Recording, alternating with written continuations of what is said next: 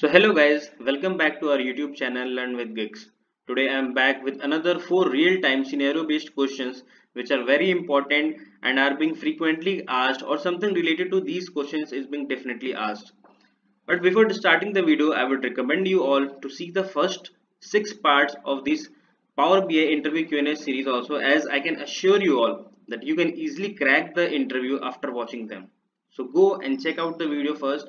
I have provided the links in the description box too. So let's start the video without wasting any time. Let's start with the first question. How can you visualize your month on x-axis in a line chart in the order provided by the business user? Suppose from July to June. That means we have a line chart. On y-axis we are representing the revenue, and on the x-axis you are representing the months. So the starting value of the month should be July and the ending one should be the June. So how can we achieve this requirement? For this we have to do three things. First of all, we have to create a calculated column for the month, that is physical month is equal to the calendar month. As you can see here, physical month is equal to the calendar month. We have just done the replication of the existing month present in the calendar table. Then we have to create another calculated column for the month number. As you can see here, physical month number is equal to, if calendar month number is greater than 6, then calendar month number minus 6, else calendar month number plus 6. Why we have chosen as 6 as value? Because the month number for July is 7. So if it is 7, then 7 minus 6 is equal to 1. So the newly created month number for July will be 1. And similarly for August, September, it will be 2, 3 and so on respectively.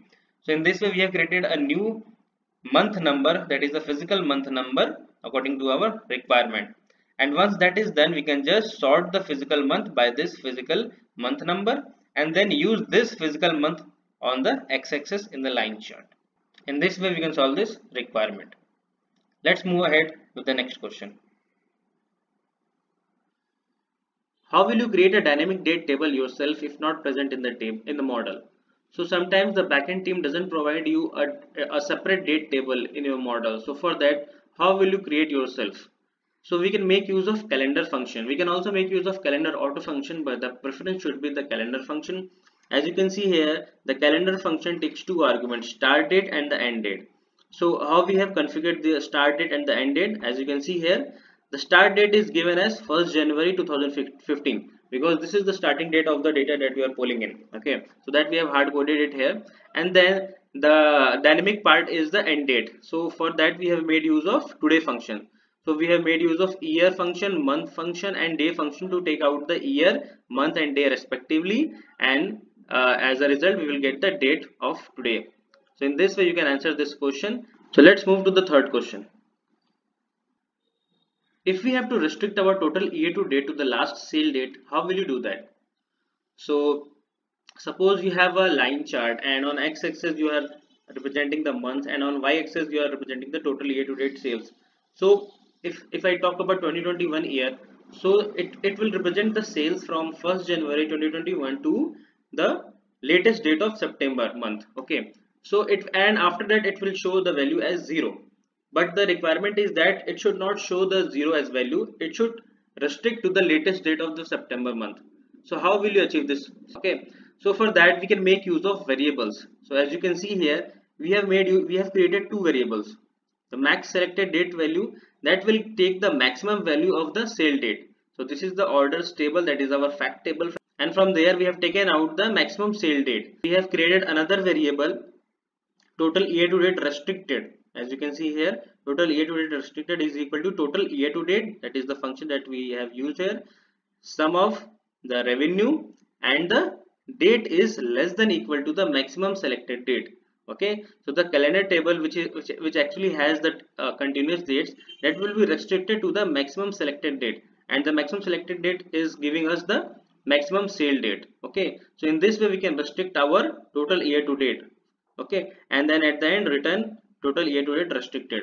So as you can, and now if you pull the total year to date on the y-axis, it will be restricted to the September latest day.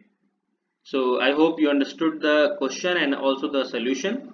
Let's move ahead with the last question.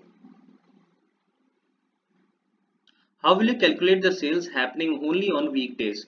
They may also ask how will you calculate only on the weekends also? So you have to prepare both the things. Here we will talk about the weekdays. So for weekdays, we have made use of filter and sumx function. So as you can see in the variable, we have created a variable called weekdays, which is filtering out the days which are not equal to 6 and 7. 6 and 7 means excluding the Saturdays and Sundays. So excluding the Saturdays and Sundays will give you the weekdays, and the filter function will create a table with all those days, and then we can pass that table in the sumx function. As you can see here, weekdays is passed here, and we have calculated the sum of revenue for those days. Okay, so in this way you can answer this question. And if I talk about how you will answer the weekends, so for that you have to make a slight change here in the filter section. Here you can make use of equal to function. Calendar day in a week is equal to 6, or calendar day in a week equal to 7. So in this way you can modify the statement and you can calculate the sales happening only on weekends. So thank you for watching the complete video. I hope you are learning a lot. I have shared my experience of giving and as well as taking interviews. So please go and see all the videos. It will definitely help you all. If you're loving the content, please hit the subscribe button. It will motivate me to make more videos for you all. And stay tuned for the upcoming videos. Thank you.